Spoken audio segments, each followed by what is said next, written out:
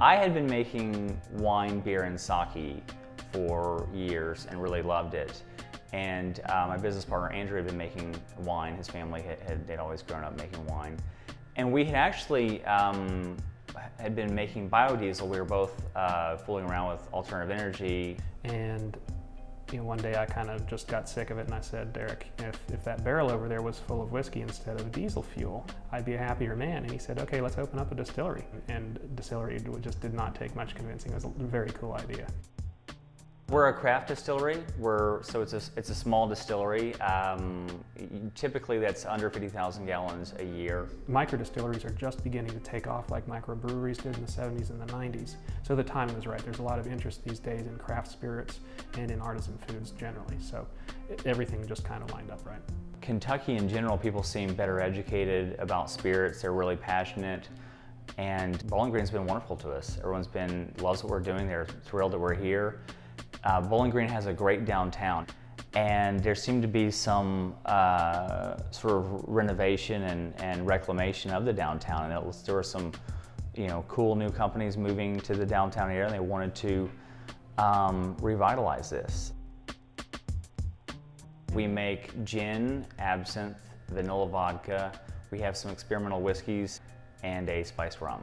We use a little bit different process with our gin, and what we use is something called a Carter head.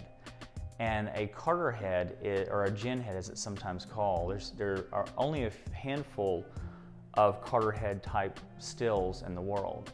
And what it does is, rather than putting your botanicals in the alcohol and then distilling, you're actually distilling just the alcohol, and the alcohol goes as a vapor through a botanical basket. And what that does is it captures the flavor of the gin, but it leaves behind a lot of the heavier oils. And so it gives you a much smoother gin that is less harsh on the back of your mouth. So we have a lot of people say that they hate gin, they don't like gin, and they try our gin, and they say, we really like that. So we're very proud of that. And we were fortunate to win a gold medal after only being open 3 months, so we were thrilled. Absinthe is a spirit that was illegal until 2007 in America. The reason why it was made illegal is because it was believed to be psychotropic. The FDA did some tests and found that this chemical was in a lot of spices. It was in rosemary, thyme, and so they had to allow it to be legalized. We went with a red absinthe because most of the absinthes are green, and but we did see that there had been a lot of red absinthes made in Spain.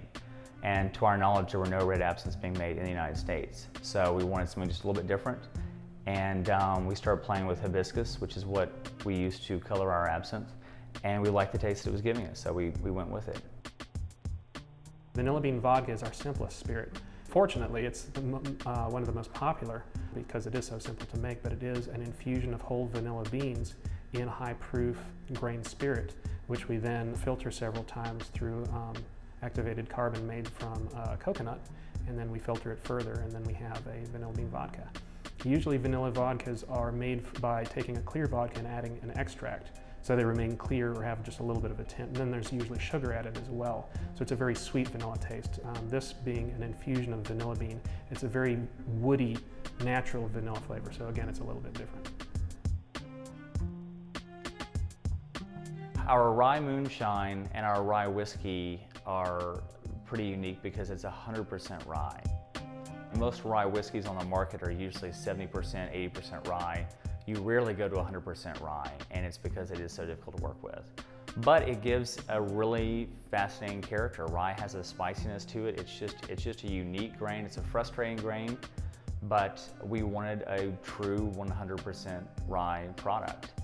And there are people that try the moonshine version of it that's unaged, and that's amazing. It has the mixability of a vodka, but it has a really strong cereal character. So it's a whiskey, but you're not sure what's going on.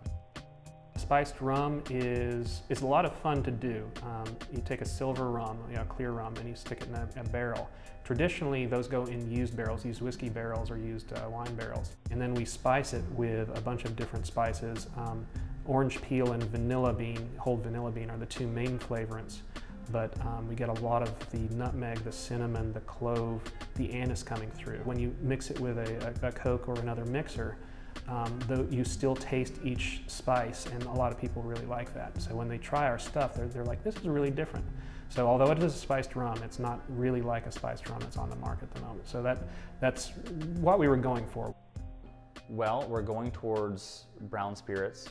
Most microdistilleries start with white spirits while they're aging their brown spirits. Whiskeys and bourbons have to be aged. So I think that where we will be in 5 or 10 years is we'll be distributed internationally, and I think we'll have a nice balanced portfolio of white and brown spirits.